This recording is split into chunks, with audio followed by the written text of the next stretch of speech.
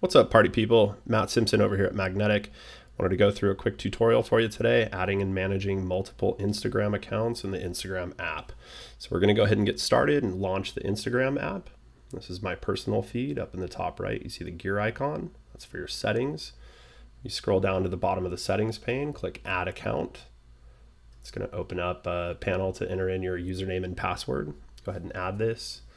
If you don't have a password management application in use currently, we use LastPass here at Magnetic. Works great.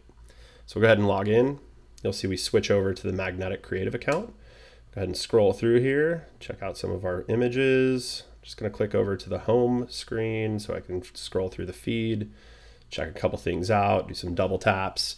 And then in the bottom right, if you click your user icon and hold that, that'll open up all of the accounts that you're currently logged into. So you'll see I just switched over to my personal account again.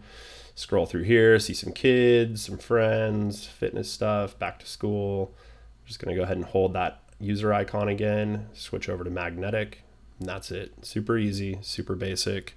You can do it too. Any questions, leave them in the comments here on this blog post, and we're happy to answer them. Thanks a bunch.